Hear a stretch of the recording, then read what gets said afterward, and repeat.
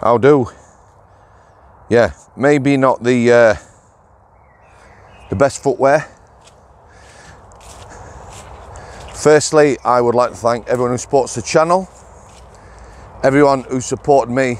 Stop eating the wood. Stephen, move away from the wood. Go on, get out of it. Go on then, lad, that way. Everyone who supports the channel, support me on Patreon. Everyone who's bought me a brew, guest, past, present and future. And for the community that they are, and I mean that honestly, the support you give to guests is amazing.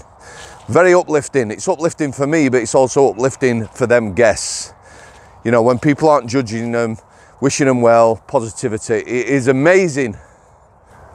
Okay guys, Real Porridge Podcast moving forward.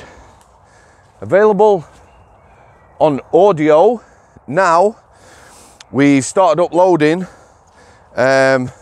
We will be uploading both the chats and the vlogs to Spotify and the like, all platforms.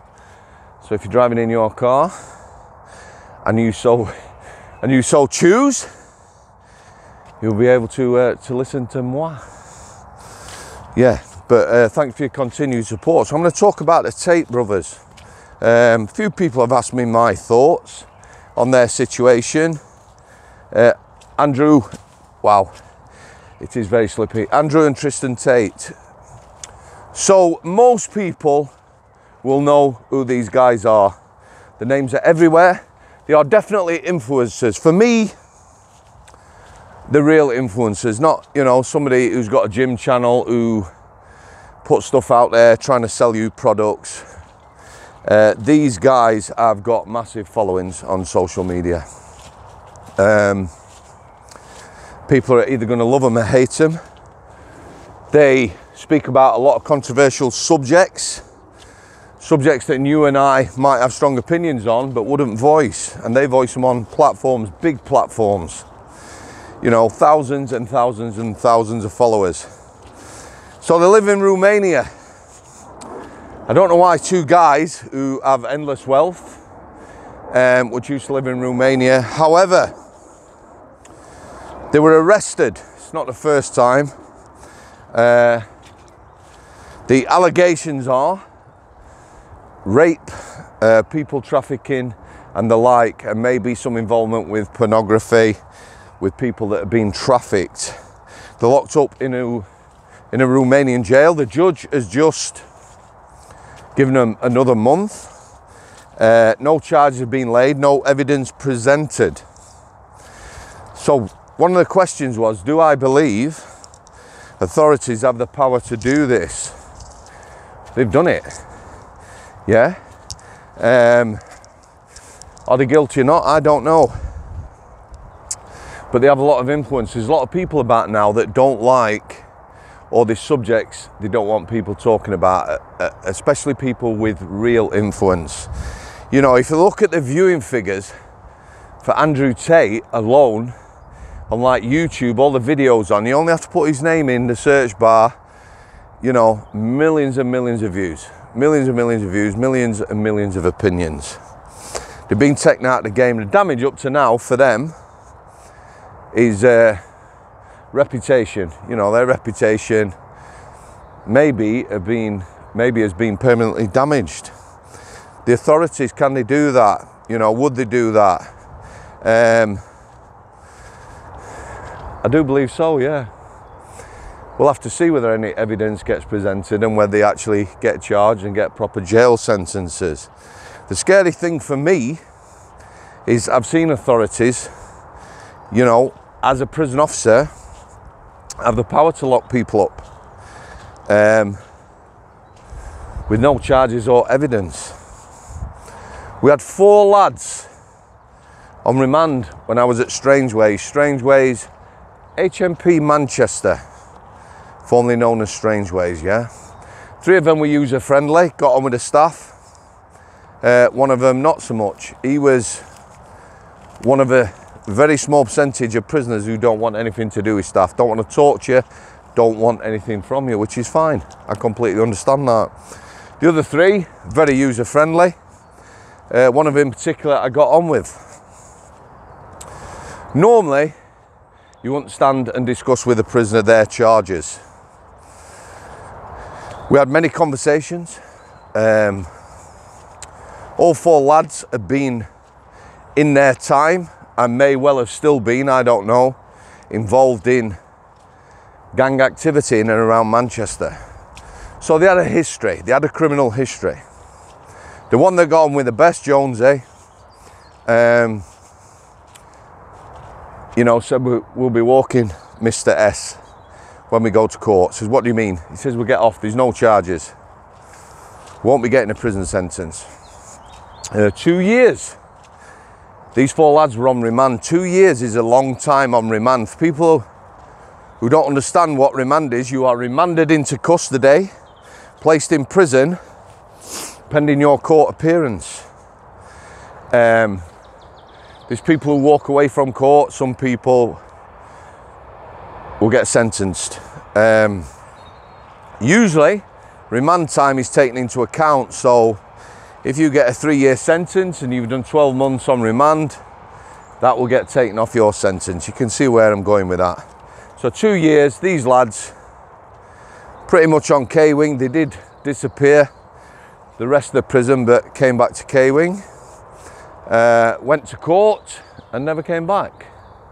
Yeah, they walked. About 3 months after, I saw Jonesy on a visit with his young child. Nothing to answer to. 2 years locked up.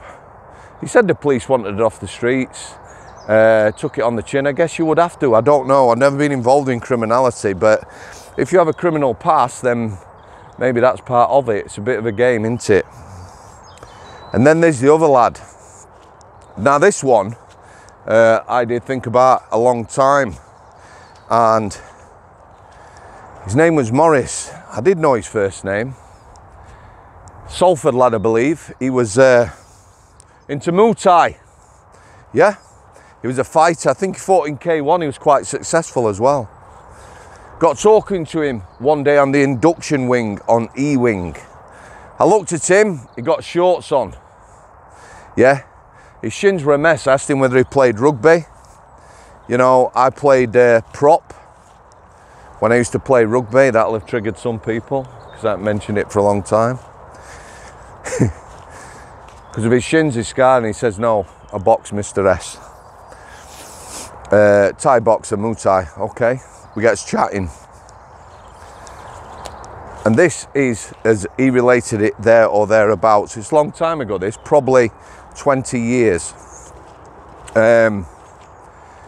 He's driving down road in his Mitsubishi Evo with a private registration.